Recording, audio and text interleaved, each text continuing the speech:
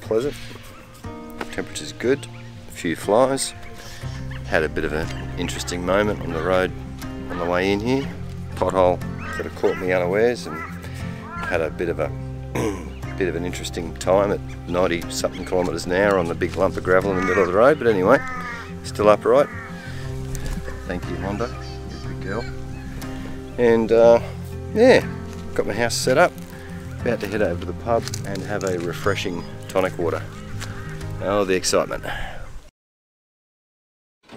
We're about to head up the road to Borroloola, up 320 kilometres of dirt, which apparently is, depends who you talk to. Some people say it's pretty good, some people say it's pretty terrible, but after my little moment yesterday, I'm not 100% G'd up on the idea, but anyway, I've got to get there, so if you're a vegetarian, then I apologise.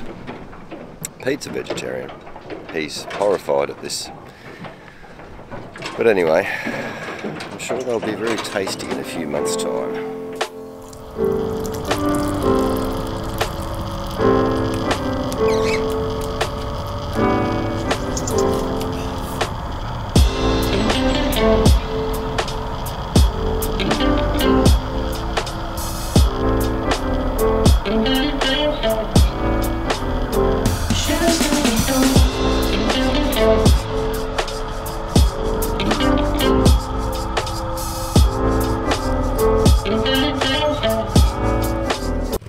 We've made it.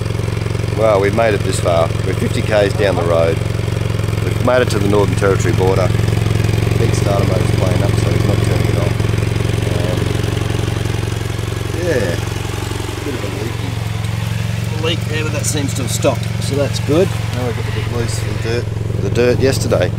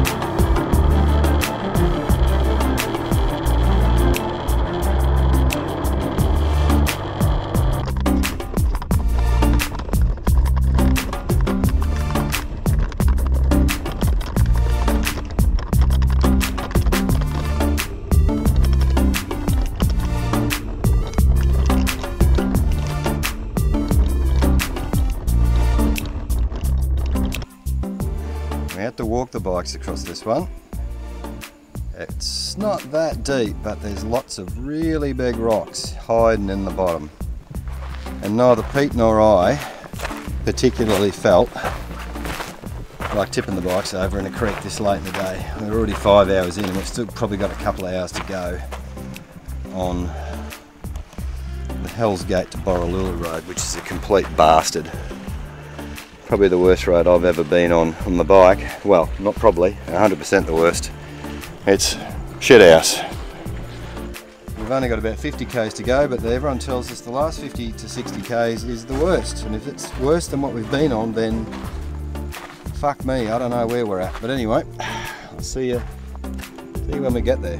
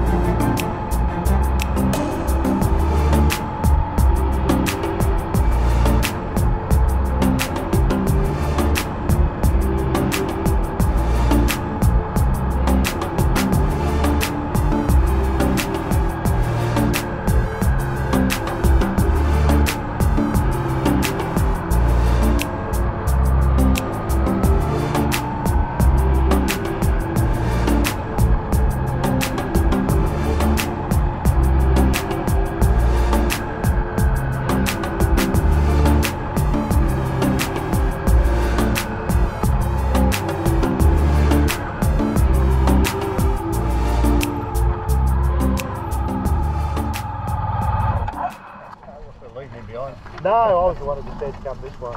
Oh, I see. Well, that was a fucking hoot. Thanks, Pete. You've never had so much fun. I think I'm broken. My bike is. No, who's buying the beers tonight? Yeah. That was just no fun. There's not one bit of it that was fun. No. Arriving. The countdown. The last bit of a couple of k's of bitumen was alright. Yeah. The road from Hell's Gate to Borroloola, I'm trying to think how best to describe it.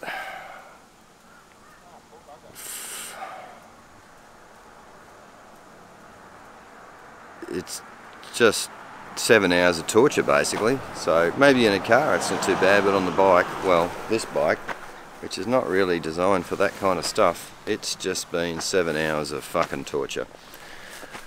But after about 6 attempts of crashing, 2 spearing off the roads, 3 creek crossings, 1 where we had to walk it across, I've made it without actually tipping it over.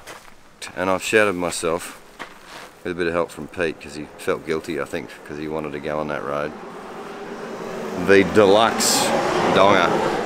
So you'll have to forgive me, I'm going to go and sluice off the filth and go and get something to eat and drink.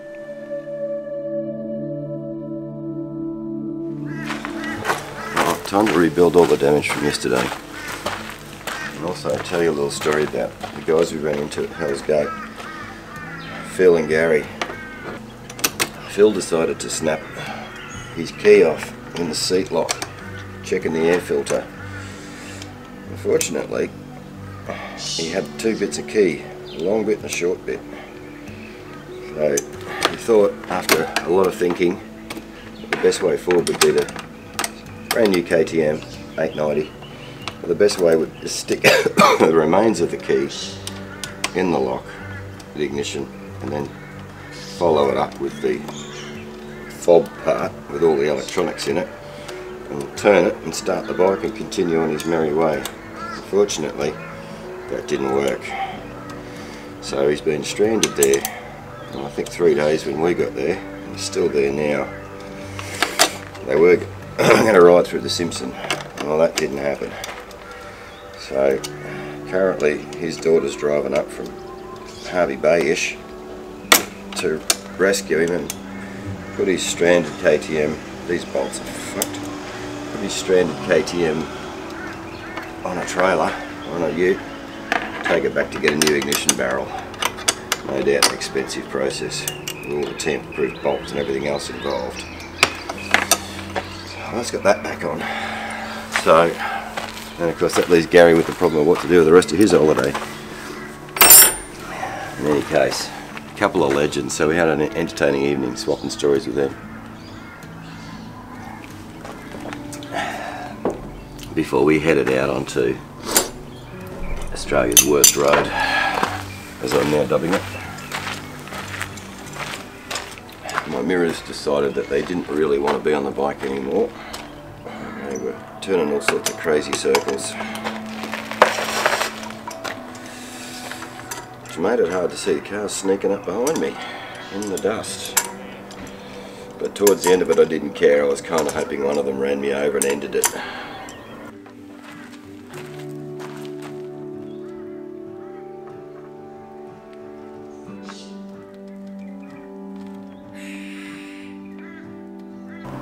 There we go, everything's back together, mirrors back on, screen back on, navy back bolted on.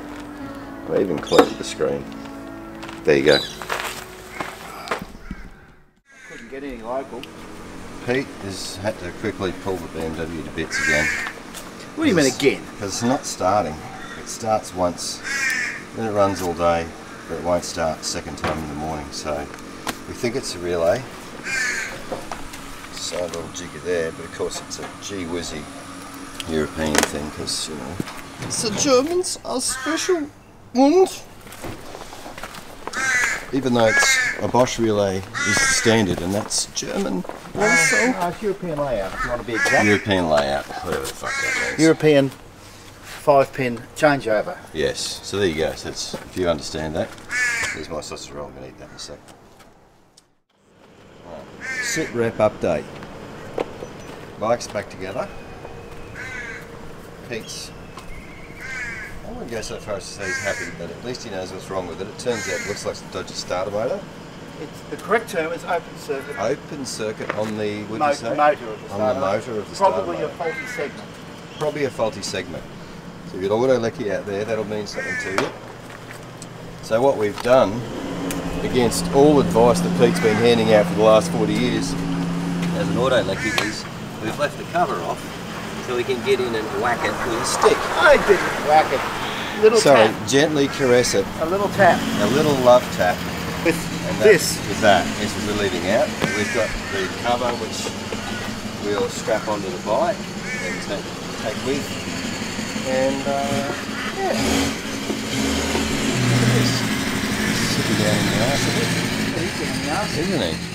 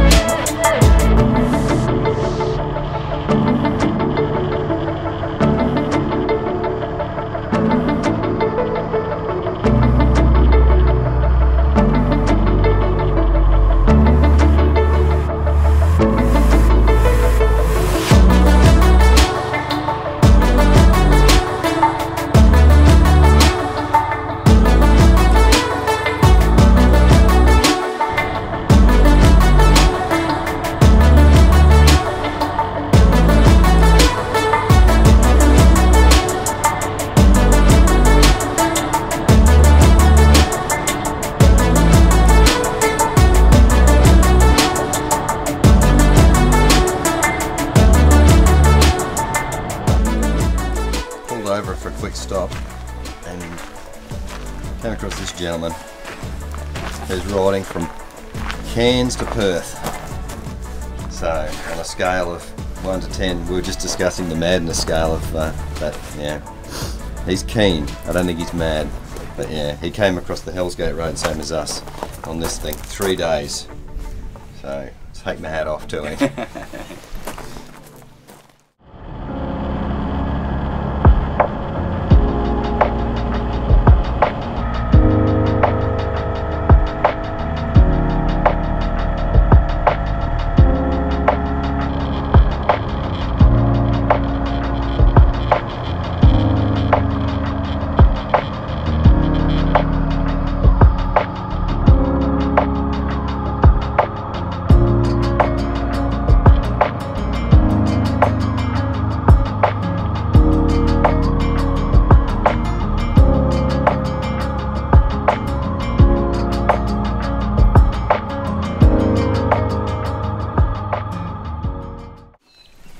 Here we are at Daily Orders campground. Very busy. Pub was very busy last night. State of Origin was on, so there was many people. Cows in the bar and goats wandering around and children and dogs and tourists. Not what you call a quiet spot. In fact, probably the opposite of a quiet spot. But on the bright side, today we're heading somewhere even busier, Kakadu.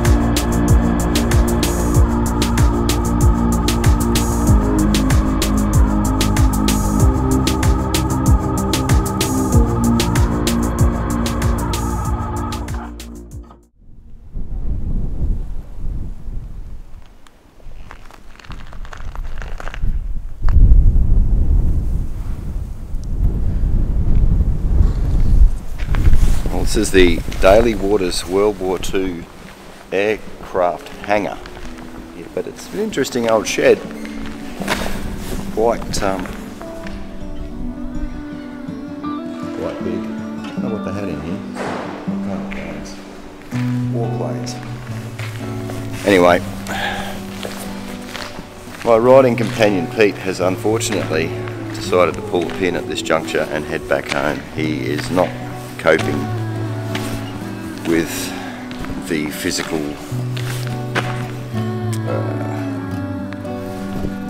just not coping with the physical hardships of being on the bike all day every day, and these things are supposed to be fun, not a torment. So he is heading home today once he gets his starter motor working, which is still playing up, wouldn't work again this morning.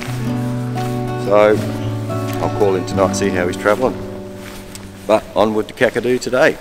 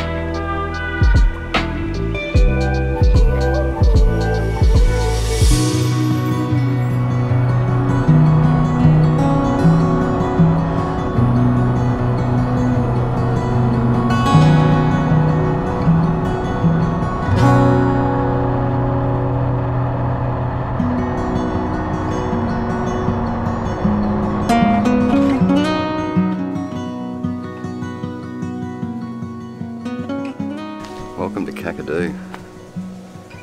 $60 a night for a small, unpowered patch of grass. Exceptional value for money. And it's 32 degrees as well, so it's humid.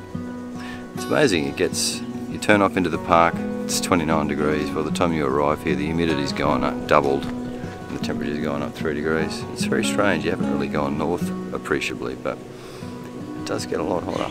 So anyway, tomorrow we're going to have a look at some things, stay here for 2 nights, have a bit of a break tomorrow.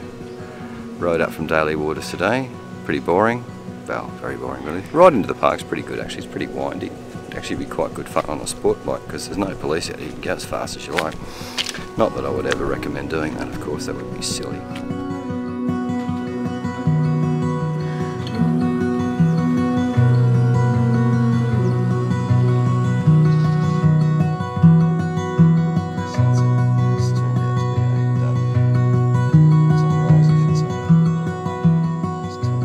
Here we are at Kakadu. It's a beautiful morning. It's not particularly cool. It's warm in fact, but the mosquitoes are absolutely brutal. Didn't bother to bring the bug spray because I'm an idiot, so I'm paying the price for that at the moment.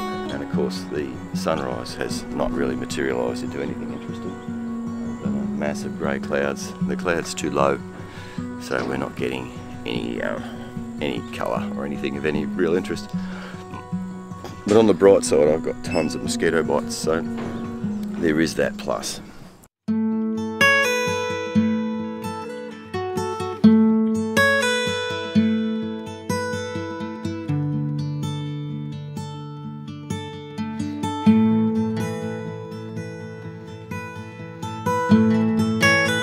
Talk about overpriced and underserviced, this Kuinda Lodge, my God. No staff, $60 a night for a 6 metre square, bit of dirt to put your tent on, surrounded by hundreds of school kids and caravans and bloody, you name it, it's just unbelievable. It takes 15 minutes to buy a drink in the shop, just, yeah, can't recommend. 1 star.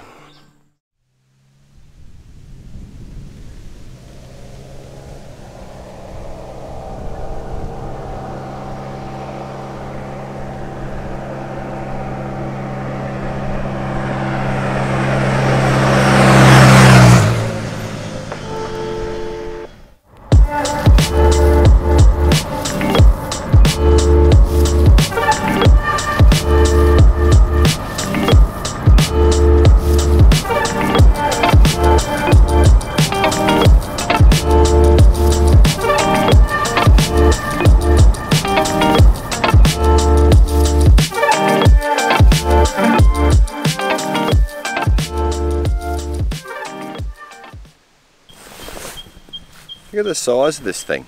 It's kind of hard to tell actually. I'll get up close to it and get some idea of just how big it is.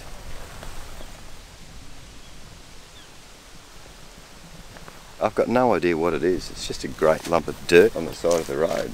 So I assume they're built by kangaroos or wallabies or goannas or something. So whatever they are, they're bloody impressive.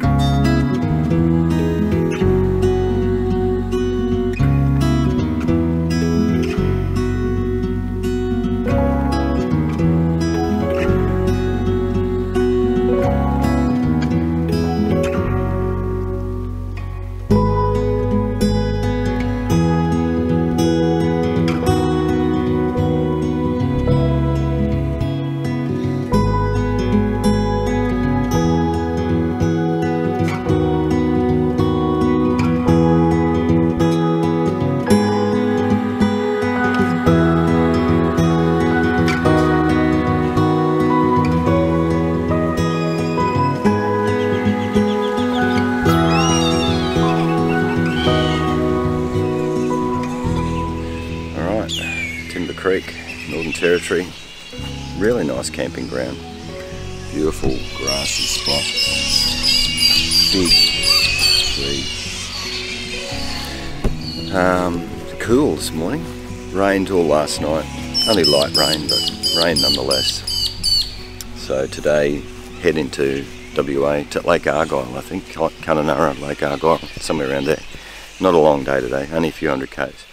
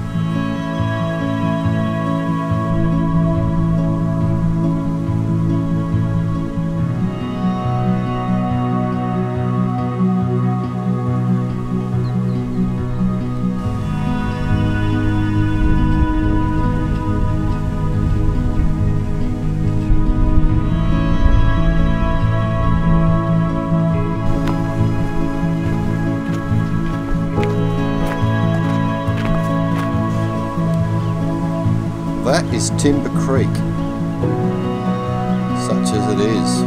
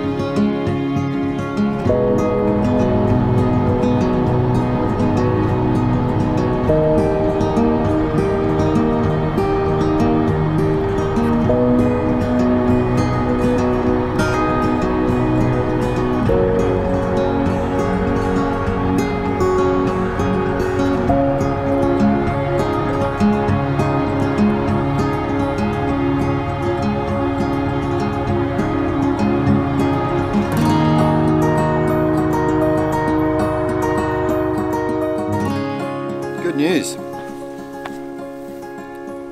WA has arrived, finally. So now I've got to unpack the bike by the looks of it and divulge all my fruit and veg, of which I have none. I've got a quarter of a packet of corn chips, a muesli bar and 2 tins of spaghetti and a tin of stag chili, so I don't think you're going to be that interested in it, but anyway, here it is. So we'll see you on the other side.